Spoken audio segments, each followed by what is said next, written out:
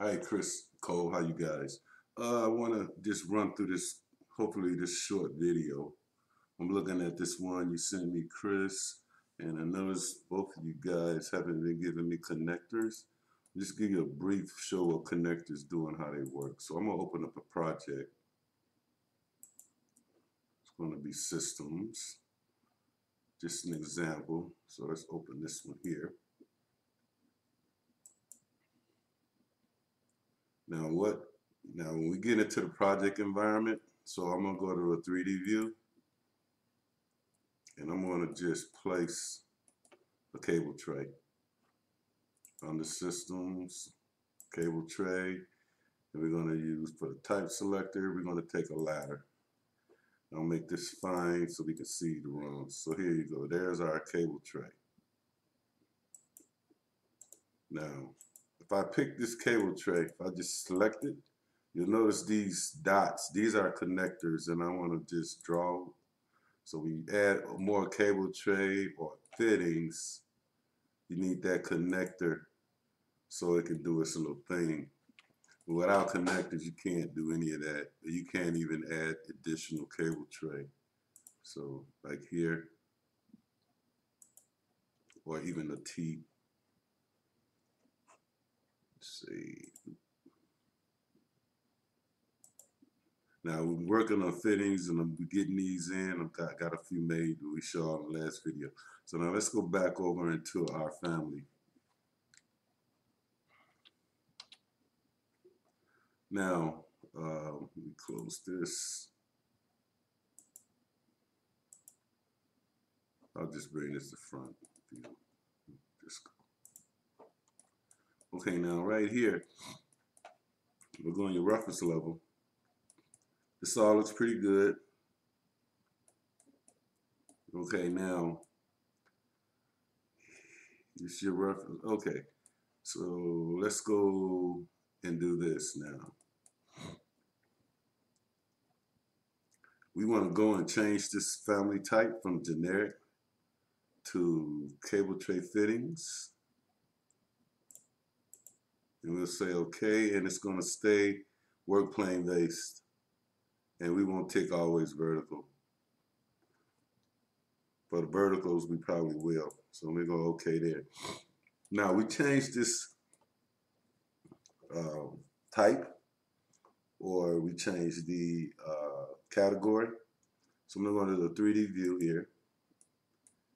And right here, under create, we have cable tray connector. So you select cable tray connector, and I want to say work plane based.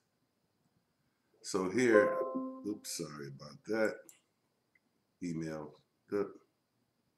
Oh, my birthday, my daughter, sister wishing me well, whatever.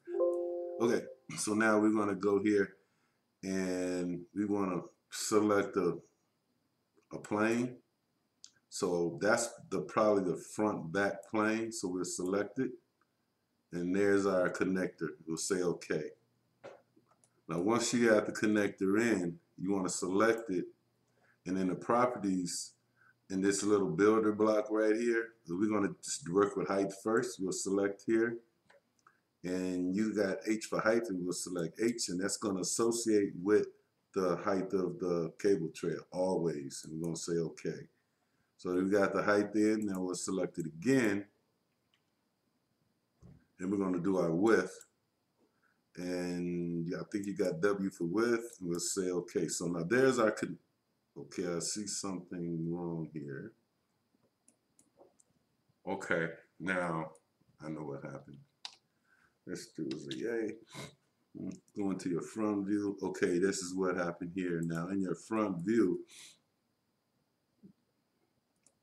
everything has to be a centroid, and this is not, this should be the center point. That's why that connector's down here. But what I'm gonna do, see if I can just lift this up. Yeah, I can. I'm eyeballing this, but normally you want to make this a centroid, that's point as a center, because normally they don't really measure cable tray from the bottom. They normally go from the center. So I'm going to say that's okay, that's close enough. So now let's go back into our 3D view now. And so we have that connector in. Now let's go back to our reference level. Now here, we can use this plane right here for our other connector on the other end. So let's just select this guy and let's give it a name. Let's just call it back connector. Or back, just anything you want, anything but be consistent. So let's say back, and let's say okay. So there's our reference plane that we're going to use for the other connector. So I'll go back into my 3D view, and then I want to go and create cable tray connector, and then I want to pick a work plane, and here I want to select back the one we just picked, and we'll say okay. And there's our connector. And just like the other one, we'll go in properties and the builder block for the height. We want to associate the height here, say okay. And then we'll go to the width and hit the builder and hit width. I think you got W there, and there's the right width. So now again, yeah, we got to lift this up. I mean, now cable tray, like I said, the reference, everything is a centroid in this case, so the reference plane has to be on the center.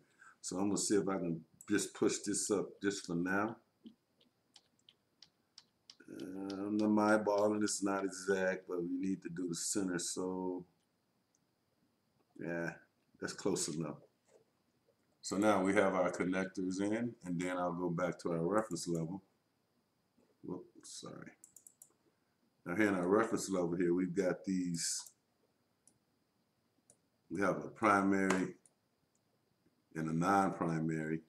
So in this case, this is not a big deal with cable tray, but in piping and fittings, you gotta have a primary, and you can reassign it. Just reassign here, and you'll click that one. So like this was the primary now, and then if I reassign it, I'll just hit this one. So that's all that goes there. So now we have our connectors in. Now let's go and back into the other open project. So let's load this into our project.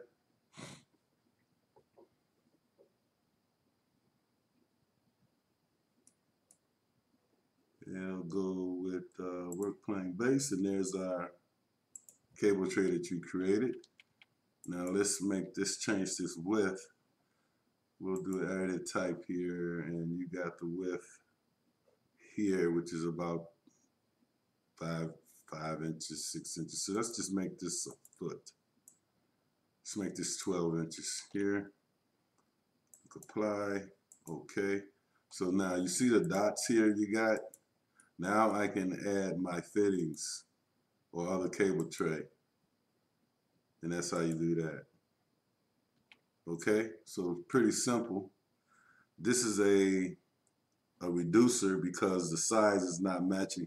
And what's doing that is that connector not being on the center, exact center. So if I look at this one, let me just cut a section through here. Knock that down. Cancel. Just want to tile this again. CA. And I'll use the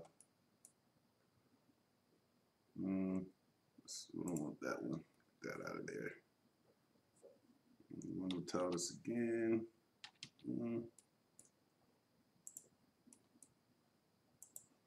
So let's go into an elevation view. Let's go into a south to front. So let's hit that. And there's our, okay. Let's see what's going on here.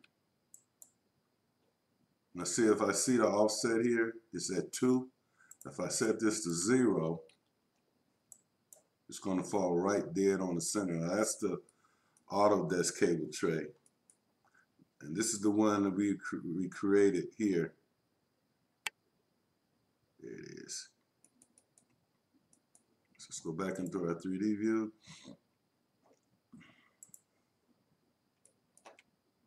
So just delete this out.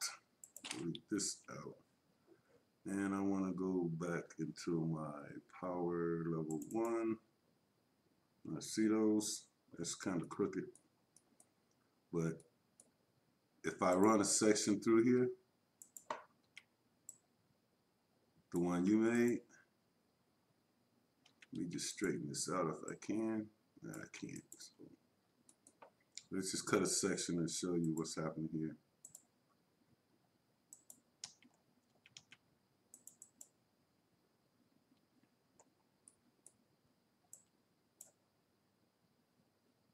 See, the offset is -2, but it should be 0.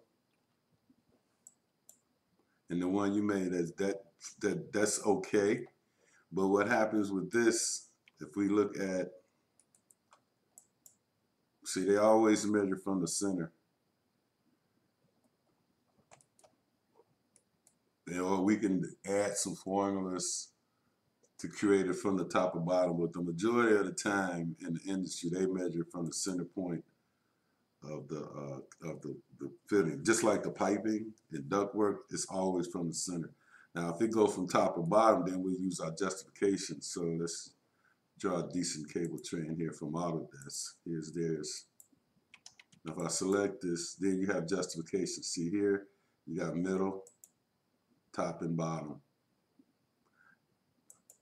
So just want to show you this quick little video of how you do connectors. So we want to use connectors on the cable tray and the fittings so they can work in the project environment. And remember to always test your stuff out when you're done. So hope you enjoyed this quick little video.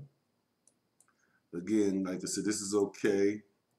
Let me see if I can change the length here. Let me see if I can flex this guy. Okay, you got your 600 in there. That's good. Yep. But the only thing you missed this, the connector. See, if I draw a connector here, I can get it in there now, and then it's gonna adjust to the cable tray. See? And again, the reason why this is happening is because that connector is off. It's not lining up with the project cable tray, which is gonna have to happen. So, hey guys, just remember that. Any questions, drop me an email, and keep rocking. Thanks for watching, and until next time, bye.